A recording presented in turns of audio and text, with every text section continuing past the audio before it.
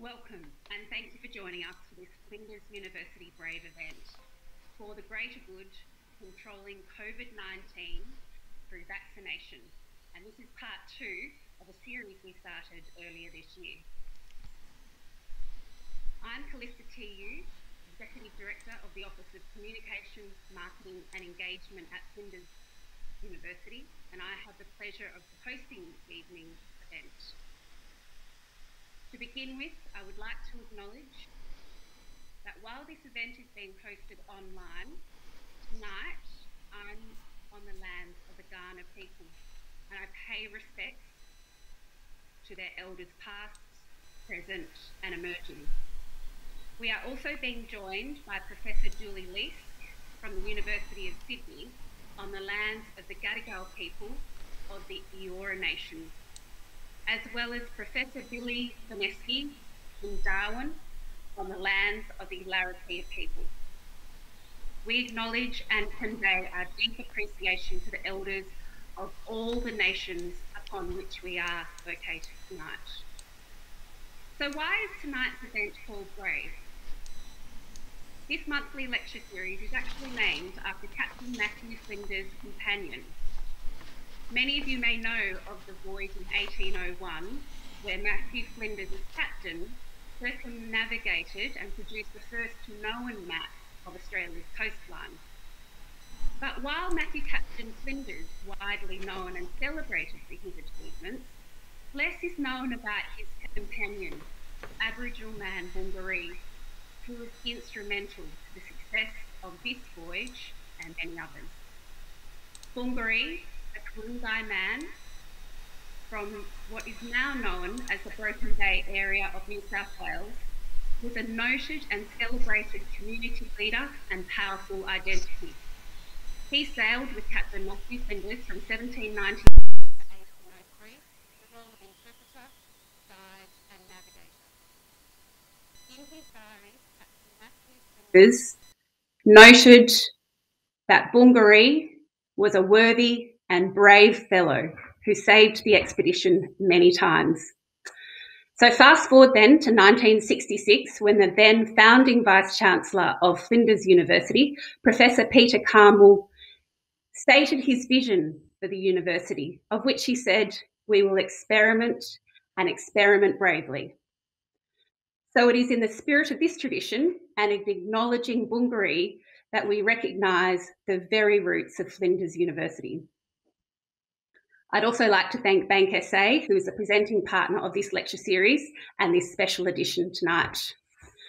Earlier this year, Jonathan Craig, Professor and Vice President of the College of Medicine and Public Health at Flinders University, along with Associate Professor Jill Carr and Professor Paul Ward, presented the first of this series, For the Greater Good. That time, Australia was in the primary stages of its COVID-19 vaccination rollout, with a seismic shift expected in its fight against the global pandemic. Professor Craig and the panel discussed the behaviour of the COVID-19 virus, findings from the vaccine trials, compliance issues, and logistics of vaccinating a population across Australia, and importantly, how we can manage vaccine hesitancy. Have you had yours? I'm due for my second next week.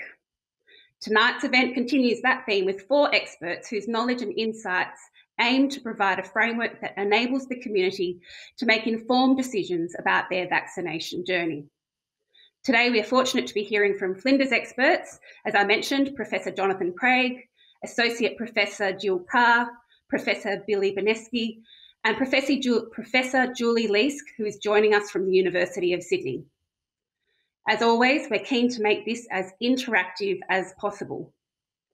So on the screen now, you should be able to see the details where you can log on to Slido, either through your browser or use the QR code, which we're all very familiar with these days, to log in and post your questions or vote for questions you really want to be asked.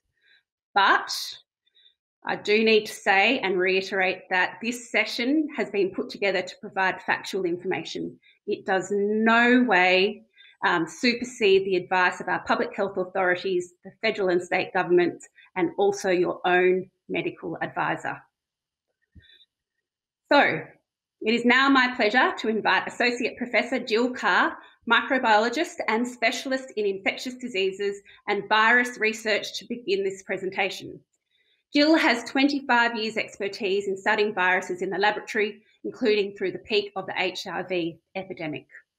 Jill has a team working on a current NHMRC-funded grant to investigate the interaction of the SARS-CoV-2 spike protein in the lung to determine how best to manage adverse lung responses that contribute to COVID-19 disease. Jill will discuss the virology aspects of the COVID-19 pandemic, including the topical discussion of the impact of variants of concern on our vaccine efficacy. Thank you, Jill. Thank you, Callista, and very pleased to be part of Flinders and part of this presentation. Oops, I've got a miss already, and thank you. Back to my starting slide. So I'm a virologist. I am going to be talking about the variants of concern, which are, all the topic in the press. But just to put things in context for all the presentations today, we are still facing what has really been a ruthless pandemic. 189 million cases, 4 million deaths, and so far 3.6 billion vaccine doses administered, which is an enormous effort. Sorry, I'm just pressing the wrong thing. Now we're good. And Billie is going to talk later about risk. On the right-hand side there, you'll see two graphs. The top one is the deaths per 100,000 cases, and you can see there's quite a diversity because, of course, those case numbers that I just talked about then are not uniformly distributed globally. So, for instance, the risk in the US is 185 deaths per 100,000 people, which is pretty high. And the bottom graph there, and again, those yellow dots represent different countries, is the case fatality rate. And again, that's quite different depending on what country you're in, from 0.5% to over 10% case fatality. And as an example there, I've got written in the US, the case fatality rate is around 1.8%. And of course, we all know that COVID-19, the disease caused by the virus SARS-CoV-2, is a respiratory disease. And what is less well accepted in the general public is that there is also significant other complications. So, for instance, thrombotic events, and these are said to occur in about 50% of hospitalizations. So they can have quite a significant impact on outcomes. Another thing that is coming to the fore and is a real thing is this long COVID in the COVID survivors. And this is just one example of a review that I've put up that state more than 50 long-term and persistent effects in COVID-19 survivors. And in the graph on the right-hand side, you can see that there's things such as fatigue, headache, neurological disorders, which in themselves don't sound terribly threatening, but these can be quite debilitating and certainly prevent people from getting back to their normal routines. And quite alarmingly, this can occur in up to 80% of all COVID-19 patients, regardless of your age, regardless of how severe your initial disease is. And just to highlight the impact that we expect this is going to have as a future health challenge, there's a $1.15 billion investment from the US government to the NIH to research this over the next 4 years. So certainly you don't want to get COVID-19, and Jonathan's going to talk more about the impact of vaccination on COVID-19 as well. I've just put this up, and it's just as a snapshot to allude to that. This is data from the Johns Hopkins website of cases in Israel, where they do have a very good vaccine coverage. And you can clearly see in the top panel in the red, the cases coming down and the deaths coming down in the white as the vaccine rollout in the green line turns out. And so this really highlights to us that COVID-19 vaccination certainly reduces viral transmission and certainly reduces COVID-19 related deaths. But what I'm really talking about here is about the viral variants, and I'm sure you've all heard of these. And I'll just remind you, I don't want to digress too far into this conversation, but the press really talk about, the deadly, highly transmissible, rapidly spreading viral variants. And I'll just remind you that all SARS-CoV-2, all viruses here are highly transmissible and deadly. And our public health measures, our washing the hands, the physical distancing, the wearing of the masks are good public health measures against all these viral variants. So why do they occur? It's not unusual that we get viral variants with any viruses. And what I've got here at the top there is an image of the SARS-CoV-2 genome. And on that grey bar in the middle, the RF1b, that's the polymerase for the virus. And what this is, it's the copier for when the virus replicates, that it copies the viral genome. And it makes mistakes when it does this, and it has a proofreading capacity that usually fixes these mistakes. But sometimes that proofreader doesn't do its job properly, and those mistakes get incorporated into the final viral genome, and this will create a viral variant. And those viral variants are sometimes defective. That's they're not infectious. Sometimes they have no effect on the virus at all, and sometimes they have a fitness advantage. That means that that virus can have a benefit when it's out in the community and can outgrow all the others in a particular setting to become the dominant virus that we see. And we see lots of viral variants, and we've certainly heard about them for SARS-CoV-2 because there have been enormous numbers of infections, and hence there's an enormous opportunity for the virus to vary. And the second factor there is that we're actually looking. So in the last few years, we've seen a huge boom in our technology to be able to sequence, for instance, viruses. And so we've been able to actually sequence, so for instance, in South Australia, every genome that comes into SA pathology. And so that's reassuring that as a global scientific community, we've got a capacity to monitor these viral variants. And this is quite a busy slide, but it's a really good website. It is a database that has collated all the coronavirus or SARS-CoV-2 variants that we've sequenced so far, and it's based on a system that was set up to establish for the surveillance of influenza. And what you can see here is along the bottom line is time. And this is a phylogenetic tree. The individual dots represent individual viral variants, and the colours have grouped them into the different variants that we've assigned different names. And as you can see by the arrow, the Delta variant arose fairly on in the early on in the pandemic, and it wasn't until really recently that it has really become quite prominent. And if we look where we are now in that box, we can still see that there's lots of the blue dots, those alpha variants and beta variants. We can still see that there's a lot of the Delta variant that's around. So this is a continually moving thing. Importantly, some of those variants we call variants of concern, and what we're really concerned about is that the virus may change its capacity for transmission or its capacity for disease severity. And this is really difficult to delineate in a pandemic setting because there's so many contributors to those functions, and not only the virus genome. It's very hard to delineate what changes are due to the virus and what's due to a change in practice and behaviour. But I put up this data, which was from a well-controlled study that looked at transmission between people who are in quarantine in China in the green bars at the start of the pandemic in 2020. And then we saw that there's roughly a 6-day time lapse between somebody encountering the virus and becoming PCR positive. Whereas for 2021, with the Delta variant, that time frame was reduced down to about 3.5 days. And so it's not really evident from this what this means. We might think that that's quite terrifying, that means the virus is transmitting a lot more rapidly, but it also might be quite a positive thing, that it might reduce the time for asymptomatic spread. The other thing that came out of this study is they also found a higher viral load in the nose of people who had the Delta variant. And again, what this really means for transmission is not really clear. It might mean that it's more likely to spread because you've got more virus in the nose. It might mean that it's less likely to spread because you've not coughing up so much virus out of the lung. It might mean that you're less likely to have severe disease because you haven't got so much virus in the lung. So interpreting all this data is something of, a moving target and a continuum. Oh, goodness, I pressed the wrong button again. Sorry, guys. Okay, but what I think is the real important thing of these variants of concern is their impact on vaccine efficacy. And again, I've got that image of the SARS-CoV-2 genome, where in yellow is the spike or the S protein, and this is the antigen that's used in most vaccines.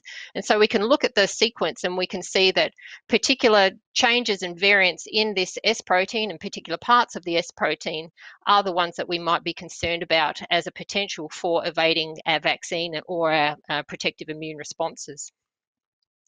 And we can measure these immune responses in the lab. And so this just gives you an idea of what we can do as one part of the immune response, the neutralizing antibody. And on the right-hand side is neutralizing ability, so a higher number is better.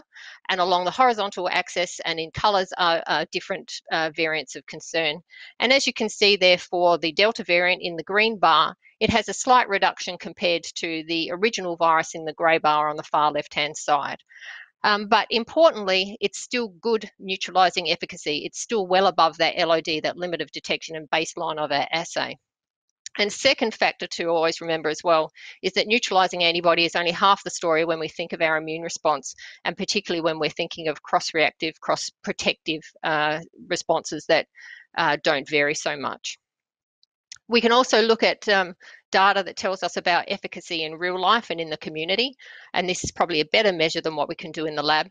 And this is just one particular publication, which you'll see from down the bottom. It's not peer-reviewed yet. We have an enormous amount of data that comes out quite quickly, but the suggestion from that study is that we still have effective protection against the Delta variant and the Alpha variant. And we still have, and this study was out of 12,000 cases in the UK, so quite a big study, and there still was no difference between the efficacy of the Pfizer BNT vaccine compared to the AstraZeneca. And so that's really quite encouraging. So what do I think is the future for our variants of concern and their impact on vaccination? I think we can certainly expect that there's going to be continual evolution or emergence of different variants and some variants of concern. And we can monitor this and make predictions about what they might do to our vaccine efficacy. And so that's really important. I think we can be comforted that at present our vaccines are effective against the variants of concern that we're seeing circulating globally, but it may be that we may need a secondary vaccine or some sort of booster strategy in the future, and how far in that future it is, we really don't know at this stage. But again, reassuringly, we can know that some scientists and companies are preparing for this when we need it. So for example, I've got two press releases, one from February and one just recently in July from Pfizer, who are working towards, again, a second generation mRNA vaccine and assessing a third booster strategy and their effectiveness against these variants of concern. So thank you. I'll leave it there. Thanks. Thank you very much, Jill. I appreciate that we've got speakers from 4, 5, 6 different locations online tonight. So we're all using new technology, but you did wonderfully. Thank you very much, Jill. It's now my pleasure to introduce our next speaker, Professor Jonathan Craig. Jonathan Craig is a clinical epidemiologist and the Vice President and Executive Dean of Flinders College of Medicine and Public Health. A past member of the World Health Organization Expert Review Panel on Global Public Health Strategy, Jonathan's many current advisory roles include member of the National Health and Medical Research Council's Health Translation Advisory Committee, the Pharmaceutical Benefits Advisory Committee, Medical Services Advisory Committee, and Commonwealth Department of Health Life Savings Drug Program. Thank you very much, Jonathan. Thank you, Callista, and it's a real honour and privilege to be with you all again. So these are the questions that I hope to cover in the brief time that we have together, and it's all around the benefits and adverse effects of vaccination. Why does the health advice keep changing? How effective are the AZ and Pfizer vaccines for preventing COVID-19? Is one more effective than the other? What happens when the dose interval for AZ is shortened? Does vaccination prevent transmission? What's the risk of this TTS thing with AstraZeneca, and can a mixed vaccination schedule be used? So we're focusing on AstraZeneca and Pfizer in a recognition that there are lots of other vaccines that are available in the world, but at present in the Australian context, there are 2 approved for use. So firstly, why does the health advice keep changing? So the virus keeps changing, and I think Jill has done a fabulous job in describing why that is. Unlike a lot of health conditions which are relatively stable, the thing with SARS-CoV-2 is that the virus keeps changing, and as a consequence, the health advice needs changing. The risk of disease in population groups keeps changing. So the scenario that we found ourselves in South Australia in the last week is a very different scenario than than a week or 2 weeks ago. That which is being faced in New South Wales and Victoria, again, is different to what they had experienced. And so, as we'll see later from Billie and Julie, the risk of disease is one of the important considerations in the changing health advice. The evidence about the vaccines is absolutely exploding. And again, for some of the reasons that Jill has explained, that we're not in a stable situation of evidence. The amount of new data that's occurring virtually every day is bewildering. I'm sure some of you, like me, sometimes are just tired of the news. We don't want to watch the news. We don't want to watch the Twitter feed. We don't want to watch. We just want to cocoon ourselves because there is just so much data. We've probably entered a bit of a data overload as a consumer, but as a policy maker or a health practitioner, this is a very positive thing. In fact, the fact that we have changing health advice in response to these changes which are occurring in the environment is actually a healthy situation to be in. We would not want to have health advice that is static in the face of a rapidly moving pandemic. However, of course, it does create uncertainty. None of us like uncertainty. We want a stable source of truth, but in this context, where things are rapidly evolving, that's actually not that helpful. So, to give you an example, Callista mentioned that this is part B. We gave a talk in early July, just some 4 months ago. At that time, there were around 447 clinical trials of vaccines. In that time, 4 months, the number of clinical trials has nearly doubled. This is really absolutely extraordinary compared to other branches of health and medicine. We've gone from 3 to 20 plus so-called phase 4 real world trials. So phase 3, when we randomize people to one or another, in phase 4, this is something that it can occur at a whole of country, whole of city or region area, which tells us when the vaccine is rolled out in the real world, what's the effect. So now, instead of having information for tens of thousands of people, which, say, for example, might inform a new treatment for heart attacks, we now have information that is literally millions of people informing this decision-making process, which is really fabulous because it makes the process more robust, but it does mean that we're getting lots and lots of new information. So the World Health Organization summary in early February suggested there were 74 vaccines in clinical development, 182 in preclinical development. Now that number has again exploded, so there's something like 108 vaccines in clinical development, 11 different types of vaccines. Just in the last 24 hours, I've been made aware that there are early phase trials of a local Adelaide Flinders based vaccine. So let's come to these 4 questions. How effective are they? Is one more effective than the other? What happens when the dose interval is shortened? And can vaccination prevent transmission? This slide I showed back in March, and this is the pivotal trial of the Pfizer vaccine, the messenger RNA vaccine that, as you know, is widely being used, particularly in younger people. In the graph on the right-hand side, this is what happens to those who are randomized to placebo, and on the the vertical axis is how many cases of serious infection occurred. On the x-axis, or the horizontal axis, is the time, and that what you can see in red is the effectiveness of the Pfizer vaccine. And you can see that very early on, by say day 12, those curves separate. So up to about 10 days, that's how long it takes for the Pfizer vaccine to be effective. and the effectiveness is around 82%. So after just a single dose of Pfizer, after about 10 days, it will prevent the serious disease in about 80%.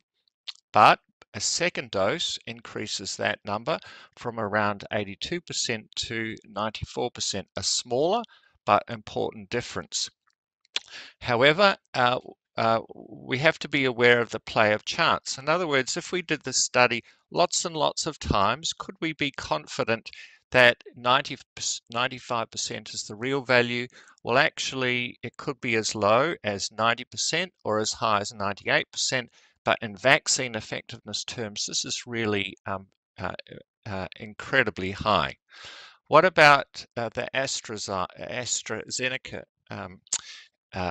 vaccine? Now, again, I showed these data back in March. The story with AstraZeneca is a little bit more complex, which we're not going to go into here. What you can see is a table which demonstrates what the vaccine efficacy is depending on the dose interval, i.e. if you wait 6 weeks after the first dose, or 6 to 8 weeks, 9 to 11, or as currently recommended, more than 12 weeks. And you can see that the effectiveness of the vaccine does go up as the dose interval between the first and the second one increases. You can see that also in the graph at the bottom right hand side, both in terms of the efficacy in terms of preventing disease, but also that neutralizing antibody against the spike protein that Jill mentioned before. However, we do not have a head-to-head trial that compares Astra with Pfizer. There's a lot of discussion, as you'd be well aware, that somehow Astra is quote unquote inferior to Pfizer. We're not confident about that because there's not been a head-to-head trial of one versus the other, and the settings for those two trials are very different. Well, as I mentioned before, we're now in a really privileged position of having these so-called phase 4 trials. So this is a whole of Israel study. Israel is an exemplar in terms of its vaccine rollout, as demonstrated in this graph. It began in December 2020. The graph demonstrates the number of infections that have occurred from back in December through to April. And you can see in the top right-hand section that around 60% of 16 to 41-year-olds are fully vaccinated, increasing to around 90% of those who are over 65, collectively around 70% in both men and women. What was the effect of rolling out the Pfizer vaccine? Well, there's the simple version on the left-hand side and the more complex version on the right-hand side for those of you who are numbers geeks. But effectively, what this shows is that the vaccine prevented between around 92 to 90% of the illness which SARS-CoV-2 causes. So we know that it might cause asymptomatic disease, it might cause symptomatic disease, it might lead to hospitalization. Sometimes that hospitalization is so bad that people need to go into ICU, and unfortunately some people even died. But what this slide shows is that irrespective of whether it's symptomatic disease or asymptomatic disease, importantly, the Pfizer vaccine, when rolled out at a population level, was remarkably effective, consistent with what we found in the trial. Note that it's not 100%, right? Nothing we ever use in medicine is 100% effective, but between 92 and 97% is remarkably effective and as good as anything else we use. Here's a whole of Scotland study which might appeal to our Vice-Chancellor. On the right-hand side, on the top graph, demonstrate the vaccine uptake according to ages, so that by February 15, about 80% of those people who are over 80 had been vaccinated, compared to a much smaller proportion of the younger age group. The bottom right-hand graph demonstrates that this was a combination of both Pfizer and AstraZeneca. On the left-hand graph, you can see what the number of hospitals admissions due to COVID-19 has been over time. With that black line demonstrates when the vaccine rollout started, and the two blue lines when the various lockdowns were instituted. What was the overall effect? Note, with a single dose of the Pfizer mRNA or the first dose of the AZ vaccine in terms of preventing COVID admission, and we see again here a remarkably effective vaccine response at a population level of preventing COVID admission by about 90% for both. So that we've talked about most of those questions, but now what is this risk of TTS with AstraZeneca? Firstly, a bit of a summary about what this condition actually is, and a few technical terms just to unpack in a bit more detail. Thrombosis is just a technical term for a clot. When we cut ourselves shaving or on the footy field or whatever, we bleed. That stops because we've got natural clotting mechanisms in the blood. And those clotting mechanisms are in part due to things called platelets, which are some of the blood cells which bind together.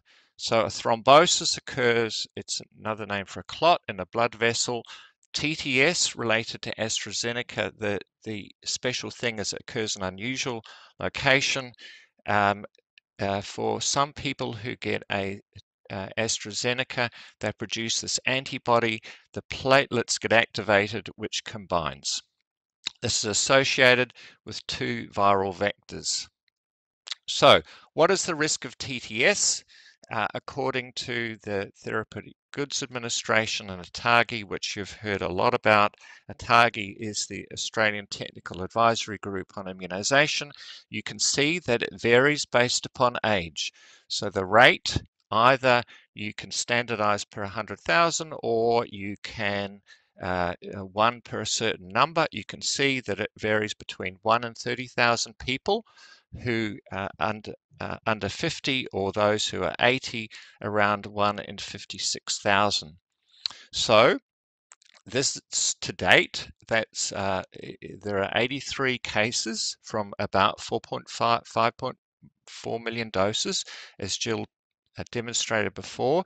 This compares the total COVID load of around 32,000. Takes about, on average, 12 days to happen. Of those 83 cases, the majority did not require treatment in ICU, so that is, they weren't that serious, compared to, at present, we have 29 people in ICU due to COVID-19. Total of 3 deaths, and across the entire pandemic in Australia, we've had 915 COVID-related deaths. So this is a very, very low risk. Just to emphasize that every intervention has adverse events. We're going to talk about some of the heuristics, but overall, we don't comprehend very low risk easily, and we also put more weight on events that happen now than in the future. So I'm looking forward to Billie's comments. This is a graph which demonstrates the total number of cases of COVID in ICU over time, showing that at the moment we've got about 29. Finally, can a mixed vaccination schedule be used? In short, there is very little data around mixing and matching. There is one big study, which is this, which randomized people to not having a booster with AZ or having a booster with Pfizer. There was a good antibody response, but we don't know what would happen if they got a second dose of AZ. We don't also have population benefits, which is why it's not recommended in Australia to date. Thank you for listening. Thank you very much, Jonathan. Now, we've got about just over 300 people from around Australia and a couple from Asia actually tuning in for this presentation. It's very rich in detail. We are running a little bit behind. We have booked this session until 6:30. We'll try and keep it as short as we can because there's already a number of questions coming in through Slido. So please bear with us. I think it is a really rich and interesting topic. So many thanks, Jonathan. Now, we've all seen how public health has been the key driver in keeping us all safe during this pandemic. So it's now my pleasure to introduce our next speaker live from Darwin, Professor Billie Bonevski, Professor of Public Health. Billie joined Flinders University earlier this year as the Discipline Group Lead of Public Health and Discipline Lead of Public Health. So very much public health focus. She's a behavioural scientist and a public health researcher of international reputation. She is passionate about using research evidence to tackle chronic disease and health inequities. Thank you, Billie. Thank you, Callista. I'll do my best not to go over time. And hello from Larrakia land. I'm very happy to be joining you from one of our top-end Flinders campuses in Darwin. So as Jill has outlined, COVID-19 is caused by a virus, and vaccination is a key public health intervention to prevent virus infection, transmission, and severe disease. In Australia, we have two vaccines available, the AstraZeneca and the Pfizer vaccines, and as described by Jonathan, both vaccines are very effective at protecting people from severe illness following COVID-19 infection. In Australia, the Therapeutic Goods Administration, or TGA, is a group of independent medical experts, and they have examined all the data relating to both vaccines and found them to be safe and effective and have approved their use.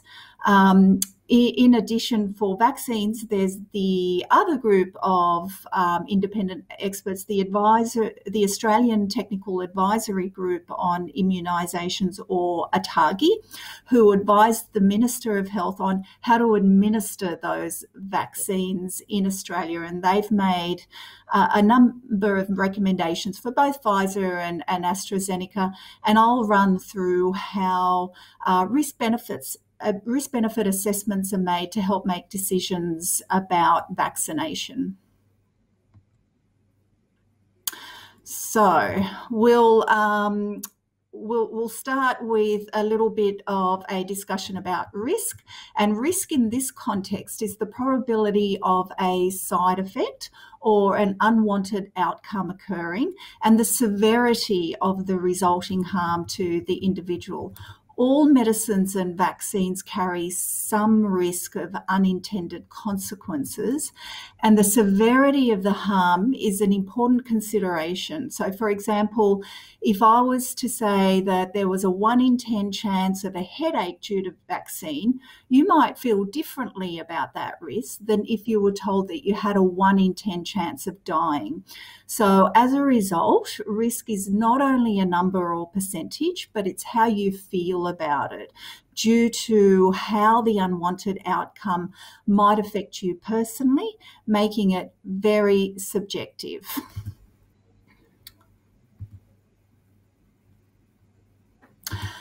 And the risk-benefit analysis is what benefit does the vaccine offer you in preventing disease?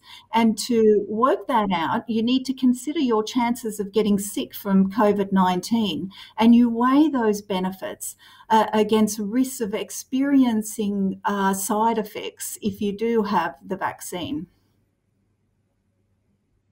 So as we mentioned, every medicine and every vaccine carries risk of side effects, and let's consider the risks of vaccines first in this benefit risk assessment. For both AstraZeneca and Pfizer vaccines, mild common side effects include headache and flu-like symptoms and sore arms, for example, and they usually pass within a couple of days. It's important to note that some people might be allergic to the vaccine ingredients, and these should be checked as well. With the AstraZeneca vaccine, as Jonathan mentioned, thrombosis with thrombocytopenia syndrome, or TTS, is the most serious adverse event reported.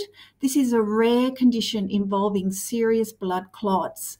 And there are a number of other rare side effects that the TGA continues to investigate because the timing of the symptoms suggests that they might be linked to the vaccine, but they haven't been confirmed and are still declared as suspected by the TGA at this stage.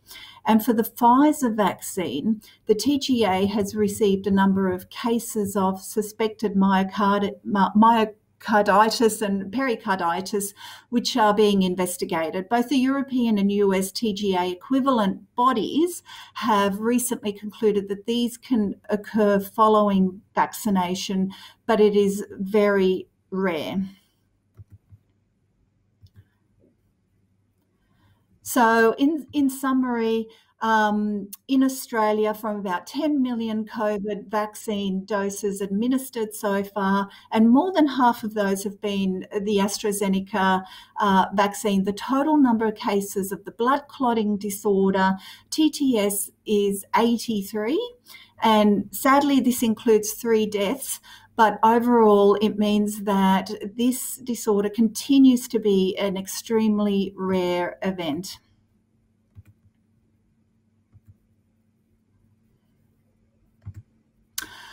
So now let's consider the potential benefits of vaccination. We know the main benefit of vaccination is protection against COVID-19. And the latest Australian data shows that there's been over 32,000 cases of COVID-19, including, as Jonathan mentioned, 914 deaths. And there are other poor outcomes due to COVID-19, including hospitalisations, admission to intensive care unit, and a syndrome referred to as long COVID that Jill described a little bit earlier. And this is where it may take weeks or months to fully recover from COVID symptoms. To provide some immediate context within the Australian situation of the current outbreak in a number of states, we currently have over 1,300 cases of COVID. 128 of those people are hospitalised, 21 of those are in an intensive care unit, 7 require ventilation, and unfortunately there's been 5 deaths so far due to COVID-19 during this current outbreak.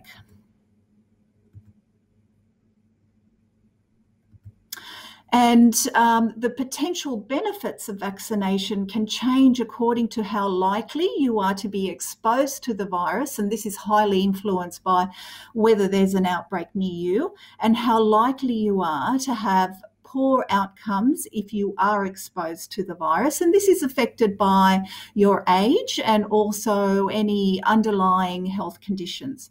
It's important to consider data that includes both the risks and the benefits of vaccination.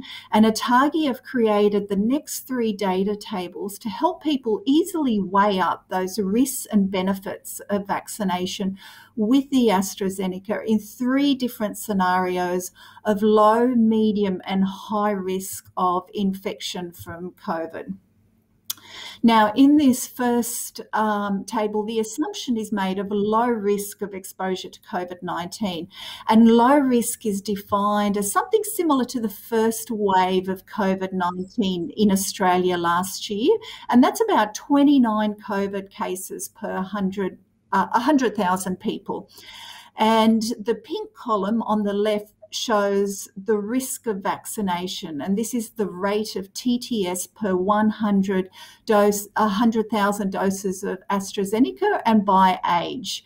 And you can see that the 40 to 49 age group and the 50 to 59 age groups have the highest rates of TTS risk. And alternatively, in the blue columns, you can see the benefits of vaccination represented as how many lives will be saved and how many ICU and hospitalizations are prevented due to the AstraZeneca vaccination. This table shows that the benefits of vaccination increase with older age groups. Now, in the second table, It makes the assumption of a medium risk of exposure to COVID-19, and this scenario is similar to that experienced in the Melbourne outbreak last year, which was about 275 infections per 100,000 people, and probably similar to or what we're approaching with the current outbreak in Australia in places like Sydney. So here you can see that once exposure risk to COVID increases, the benefits of vaccination dramatically improve, and improve for younger age groups also. So, for example, in the 40 to 49-year-old group, the AZ vaccine may carry the risk of 5 cases of TTS per 100,000 people, but it also presents the benefits of 16 hospitalisations prevented, and more than 2 of those which might be intensive care unit admissions. And then the final table from Atagi shows the risks and benefits during a really high-risk scenario of exposure to COVID-19, like that was experienced in Europe this year, where they had 3,500 COVID infections per 100,000 people. And as you can see, while the risk of TTS hasn't changed in any of these 3 scenarios, the benefits are substantially different depending on risk of exposure to COVID and the age group. So as a result of conducting this type of risk-benefit analyses, Atagi have made the recommendation that people aged over 60 years where should receive AstraZeneca vaccination, because the benefits of AstraZeneca vaccination are highest, while both Pfizer and AstraZeneca can be provided for people aged 18 to 59. Pfizer is preferred for these age groups. And in the context of a COVID-19 outbreak where the supply of Pfizer is constrained, adults younger than 60 years old who do not have immediate access to Pfizer should reassess the benefits to them from being vaccinated with AstraZeneca versus the very rare risk of the serious side effect of TTS. So I'm nearly done. In conclusion, we have 2 vaccines to protect us against serious illness and death due to COVID-19 in Australia. And there are some common mild side effects, but the serious side effects are very rare. Assessments of risks and benefits need to be considered and discussed for individual circumstances like age and potential exposure to COVID. And then reassessment of those risks and benefits is required when circumstances change, like during outbreaks. And there's some very good information from Atagi that you can find on the website. Thank you very much. Thank you very much, Billie. Look, I know we're only flashing up the slide with the information links very briefly, but we will be posting those links on our Brave event site. So tomorrow morning after this lecture, these slides as well as those information resources will be available. So it's now my pleasure to introduce our next live speaker from the University of Sydney, Professor Julie Leask. Julie Leask is a professor and social scientist at the University of Sydney. Her research over some nearly 25 years has focused on the social and behavioural aspects of immunisation, that is, what people think and do about it, programs and policies. Julie currently chairs the World Health Organisation's working group on measuring behavioural and social drivers of vaccinations and sits on several other World Health Organisation immunisation committees. She is a visiting fellow at the National Centre for Immunisation Research and Surveillance and was the overall winner of the 2019 Australian Financial Review Women of Influence Top 100. Thank you very much, Julie. Over to you. Thanks very much, Callista, and thank you for the invitation, Jonathan. I'd like to acknowledge that I'm on Darug country in Sydney and pay my respects to elders past, present and future. And I'm going to be talking about the kind of human factors here, the vaccine decision making, and helping you to think through what all of this might mean for you and for your conversations with others. So making quality decisions for yourself and helping others to make decisions. And I want to start with the fact that there are very different positions that people have on vaccination. It's not pro or anti. There's a spectrum of views from the people who are against vaccination and are actually activists in that way, to those who are simply not wanting to have a vaccine, among whom there might be some who will never vaccinate against COVID. Then there are the hesitant who are unsure, sitting on the fence, the accepting who are ready to vaccinate, the demanding who want one now, they're at the front of the queue, and the advocates of vaccination. Your microphone's on. Now, this is data from the ABS that shows the vaccine intentions. So the bars on the left are the people who disagree or are saying, no, I won't have a COVID vaccine when it becomes available and it's recommended. The people in the middle are the kind of neutral, neither agree nor disagree group. And the people on the right are agreeing that they will have a vaccine. So as you can see, from December through to June, which are the different coloured bars, there was a bit of a dip in intentions to vaccinate, but it's come back up and recovered. And that group on the right, the 73.4%, includes those who have already vaccinated in the more recent periods and those who plan to. So in a way, that's a good thing.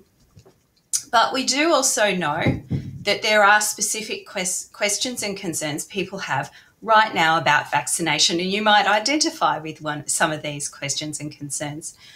People who are over 60 in particular, previously over 50, where that Pfizer was not preferred, so the AstraZeneca vaccine was the only one available to them, are wanting a choice. They're upset they don't have a choice of vaccine, particularly if they don't want to have the AstraZeneca vaccine, which is a handful of people. There are people who are concerned about COVID and really torn about the risks and benefits. There are people who are concerned about the common side effects, taking time off from work. There's issues around whether the vaccines are effective against variants, and you've already heard a lot of evidence around that, and they're looking pretty damn good.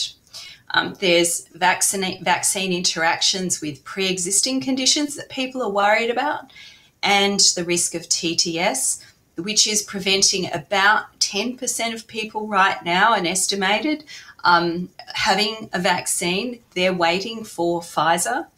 And there are concerns about mRNA element of the Pfizer vaccine, and later for us, the Moderna. So let's think about making quality decisions.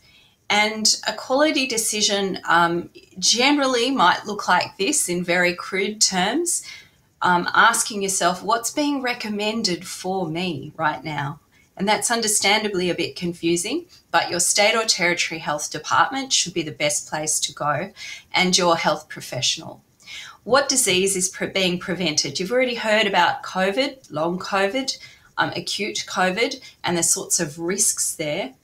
What are my options? Do I want to vaccinate now? So my options are vaccinate now, bring even my second dose earlier, which is what we were asked to do in New South Wales if we had a first dose of AstraZeneca, from 12 weeks through to 8 weeks, because of the importance of having a second dose now in an outbreak context. That there might be the option to wait for some people until a Pfizer vaccine is available, and some people are considering the option to not vaccinate at all, which is, of course, what you saw in that data from the ABS, around 11% at the moment. What are the benefits and harms of each option? And what do I value? What's important to me in this decision making? And this is Michelle Steele, who's on the NART Show website, and is talking about COVID-19 vaccination, particularly with Aboriginal and Torres Strait Islander communities. And we know that thinking about elders, protecting them, protecting community and family is a very important consideration for Aboriginal peoples. So what about weighing those clinical probabilities? Well, you've already heard about this from Billie, and I'm not going to go into it again, except to say this information is available to you if you are simply to Google weighing the risks and benefits of the AstraZeneca vaccine because of this TTS issue. And for clinicians, the Ask CRE group at the University of Sydney, led by Lyndall Trevena, have produced this quick tool as a decision support tool, which goes through what's being involved, what are those options, as I said, the contraindications, all the precautions, and then what are the benefits of the AstraZeneca vaccine in the dot diagrams at the top, the icon arrays, and what are the side effects. And the tiny red dot at the bottom right in that picture, if you can see it, is where they're expressing the risk from very rare side effects, including TTS. So it's less than 1 in 100,000. And in fact, as we know with TTS, it's between 1 and 4 per 100,000, depending on your age group. The options then, if you think about it as a seesaw, which is the image I have in mind at the moment, on the side of not vaccinating now, it might be you're concerned about serious side effects, which is fair enough. We should respect that. You might be worried about the side effects, and you might find getting a vaccine very inconvenient for various reasons. On the other side, we're looking at the COVID-19 impacts, which you've heard about, the idea of protecting others, which is very important for people, of contributing to the health of society, and of reducing the impact of COVID that you're feeling acutely right now, particularly in South Australia as you adapt to a new lockdown. Alan Cheng, the chair of ATAGI, put it like this. There's some topics you may want to discuss. What's your risk of getting COVID, your personal circumstances, your medical history? Do you live with elderly parents? What risk are you willing to take? What is TTS and what you should look out for? And in making our decision, it's useful to be aware of the mental shortcuts we take when we're thinking about risk, such as the tendency to overestimate low probability outcomes, compression, or the weighing of rare serious outcomes when they're highly available to our memories and vivid. Anticipated regret at the feelings we'll have if we take a particular course of action. Omission bias, which is accepting a higher risk from doing nothing than a lower risk from taking an action. And ambiguity aversion, where we avoid a risk when the outcome is uncertain. It can work either way with vaccination, of course, because there's risks on vaccinating and there's risks for not vaccinating. I had my AstraZeneca vaccine when it was still recommended for the 50 to 59-year-old age group. And I did it. This is a personal decision. It's different for everybody, but for me, I was grateful we had a vaccine. I wanted to walk the talk because I've been talking a lot about it publicly. I trusted my colleagues in ATAGI. I accepted the fact that there is a trade-off. I accepted that there was a risk, but thought about the fact that 99,998 people out of 100,000 who have the AstraZeneca vaccine don't have TTS. And I was also conversant with what to look out for. Now, I know we're running out of time, so I'm going to be quite snappy with this slide, but it's just to run through the different things that motivate other people to vaccinate as shown by research: perceived risk, confidence in the safety of vaccines, trust, desire to protect others, role models is very important, trust in government, and healthcare provider recommendations are extremely powerful. And vaccinations being inconvenient, we can never underestimate. So when we're talking to others about vaccination, particularly, say, for example, if we're advocates, it's always worth asking yourself, who am I talking to? Where are they at with vaccination? To do that, listen, acknowledge their concerns, address their information needs, look at some of the advice around debunking if they are believing some of the misinformation, act as a role model, respect their choices, and keep the conversation going. And it's also okay to recommend vaccination if you'd like to see that person vaccinated, but it always should be done in a respectful way. I want to broaden it out just briefly to finish off by saying it's not just the motivation, it's not just the way we think and feel and the social processes that influence vaccination. It's also the practical issues, and they can account for a large proportion of people who don't vaccinate. So where we must talk about vaccine uptake, not just hesitancy, although that is an issue as well.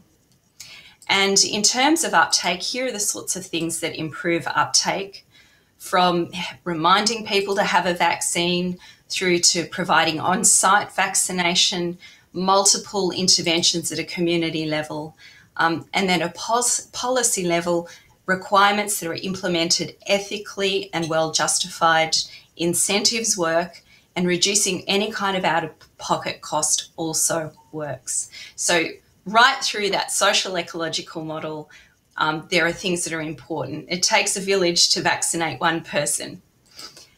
So in finishing, I want to acknowledge my colleagues in the collaboration on social science and immunisation and point you to this article that we recently published in the Medical Journal of Australia, particularly looking at communicating with patients and the public about COVID-19 vaccination. Thank you. Many thanks, Julie. That was a really interesting and personally interesting presentation that you just gave, so thank you. Now, look, we're just closing on 6 o'clock. We were meant to close at 6 o'clock. We've been flooded with questions online. So with your permission, I'd like to take 15 minutes to have at least a couple of them which have rated very highly with our online audience and have those answered. Then what we'll do is with the remaining of the questions, we will look to compile those over the next 24 hours and post those on our Brave Event website. But in starting, one of the questions which actually you can vote on Slido, one of the really highly voted questions is, I'm not sure who in the panel will be able to answer this, but does a vaccination have an effect on fertility and pregnancy? So I'm going to hand over to our panel. Is that something, Julie, you might be able to answer? So the shorter answer is no. The COVID-19 vaccine does not affect fertility. And it originally was recommended only for pregnant women who were at particular risk, but now that's changed. And it's routinely recommended by the Royal Australasian College of Obstetricians and Gynecologists for all pregnant women. There's enough data now on pregnant women from hundreds of millions of doses being given, and it's safe and well tolerated for pregnant women and worth doing because of the risks of COVID for pregnant women. Okay. Can I hop in there, Callista? Sorry, this is Jill. Can I hop in there, Callista, that there's often a bit of misinformation when we talk about sterilising immunity, and it's got nothing to do with sterilising people. It's about having immunity which absolutely negates a total infection, and that term is used in the scientific literature, and I think it can get misconstrued in the public as well. Thank you, very important point. Another question we've got here, is there evidence-based current approaches to counselling vaccine hesitancy? Now, is that something Billie or Jill, you might be able to respond to? We've done a lot of work in this area, including producing the sharing knowledge about immunisation resources that you can just Google SKAI. So there is, and in fact, motivational interviewing is particularly appropriate for most vaccine decisions when there's a recommended vaccine and community benefit from vaccinating so there's a more desired behaviour, and it involves working with people's own barriers and concerns about vaccination validating them, and then drawing out their own potential motivation to vaccinate and amplifying that. And we've actually developed a package of guidance and tips for clinicians to use these approaches with parents making decisions about child vaccination. But with COVID-19 AstraZeneca vaccine in particular, because there's this risk of TTS that is, it's like 1 to 2 in 100,000. It's a serious outcome if it happens.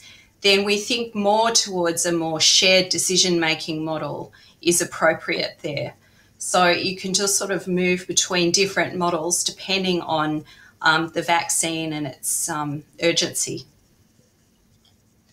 Another question, which is, I guess, really at the heart of this whole session is, how can the risk versus benefits of vaccination messaging get through to the general public with all of the media messaging and all of the news articles that are out there to those people in the general public, and I include myself as one of those, not having a medico background, who actually don't have an understanding of epidemiology or public health? So I think it's probably at the heart of each of our panellists. Jonathan, have you got a comment on that? Thanks, Callista. So what I would say is that so we have the underlying fundamentals, which is that the vaccine, all the vaccines that are in widespread use are very, very effective, actually remarkably effective. And then the complexity, as I mentioned before, is that how that's applied to individuals and groups of people really changes over time. So I think it's, and I'll be interested in Julie's views here, but intuitively people understand that for something like a bad disease like cancer, where the outcomes are going to be very poor, untreated, people would tolerate sometimes treatments which are very nasty because it makes sense, because their underlying disease is nasty, and so they're prepared to trade off nasty complications for a good outcome. So the notion that actually people make adjustments based upon what their underlying risk is intuitively obvious. People who don't have cancer would clearly not take kindly to recommendations by medical or health professionals to subject themselves to nasty chemotherapy, right? So I think people understand intuitively that actually as Julie said, that seesaw does vary, but I think what is particularly helpful from the information that ATAGI and the other sources they've put out is really quantifying that risks and benefits. It's the quantification that does add complexity, which is why those decision tools have been provided. Thank you, Jonathan. Any other comments from the panel? Otherwise, I'll go to our next question, which is and I think Jill, maybe you touched on this one earlier in your presentation, but what actually causes the COVID-19 virus to change? So it's a natural thing that the virus does, and many RNA viruses do, when it replicates its genome. The genome replicating machinery, the polymerase, is not perfect. It makes mistakes, and sometimes so it's a purely random event. And then when you have all those variants out there in the community, it's Darwinian kind of emergence of the fittest. So it's a random event. Then you can have selective pressures, and for instance, our vaccination program is eventually going to be a selection pressure for emerging viral variants, and that's why we need to monitor them. Okay, thank you. And look, I think I'll throw to our last question now before closing. And look, I don't know if anyone on the panel knows the answer to this first part of the question, which is, when will the Moderna and Novavax vaccines arrive in Australia? But the second part's interesting. In terms of blood clots, are they better than AstraZeneca or Pfizer? My understanding is that the Moderna is on order for next year. So whether they'll arrive next year or not, I'm not sure. I don't know whether they... Sorry, I missed that. Sorry, Billie, I spoke over you. Is there any evidence in relation to their blood clots versus what we have in Australia already? I don't know whether Jonathan's looked at the evidence for the Moderna and TTS or other forms of blood clots. So the issue, well, Julie can speak, but these are particular issues with respect to they're not mRNA related problems. So the Moderna is an mRNA vaccine, and so TTS is not a problem with the Moderna vaccine. But I think Julie was going to say something. Yeah, there's no causal link established between the mRNA vaccines, i.e. Moderna and Pfizer, and TTS. It's the AstraZeneca vaccine and the other adenovirus virus vaccines that appear to stimulate this immune pathway to the clotting and low platelets. And that means that it affects both the AstraZeneca, which is available here in Australia, in very rare instances, as you've heard, and also the Janssen vaccine, which is the same platform. Okay, thank you, Julie. Now, look, before we close, does any of the panel have a final comment or a takeaway point for our viewers online?